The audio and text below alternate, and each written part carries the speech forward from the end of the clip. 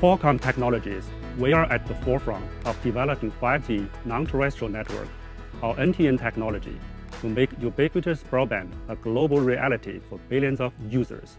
Our cabled 5G NTN testbed is calibrated for multiple elevation angles and slant ranges of LEO satellites. It allows us to rapidly test NTN features on our modern RF platforms. With the testbed automation, we validate the platform robustness for an extensive set of conditions. Long delay, high Doppler shift, and high path loss of LEO satellite channels are emulated by a channel emulator.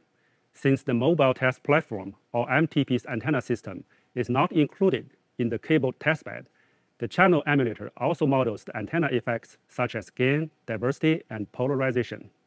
With our over-the-air or OTA testbed, which is calibrated for the power flux density, or PFD, measured independently of the MTP, we improve the fidelity of our NTN test platform by including the MTP antenna system. While a channel emulator is used to create the LEO satellite channel, the OTA testbed provides a realistic view of MTP performance without any assumptions on the MTP antenna system. This 5G NR-NTN scenario shows an emulated LEO satellite 600 kilometers above the ground and a user equipment, or UE, provisioned at a location off the coast of Baja California. The radio head moving on the circular track emulates the motion of the LEO satellite.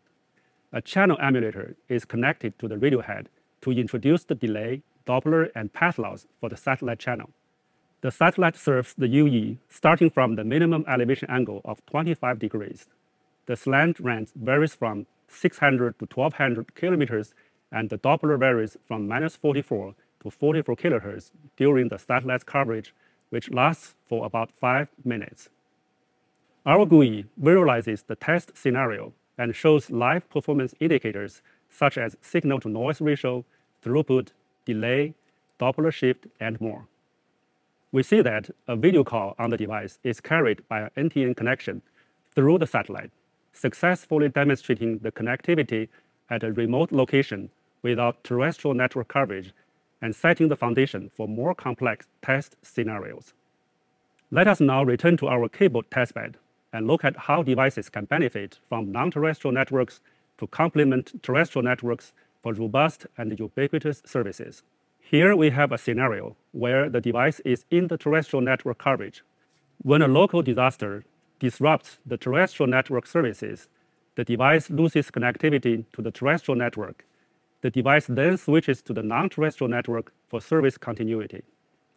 While being connected to the non-terrestrial network, the device hands over between satellites as they move in orbit.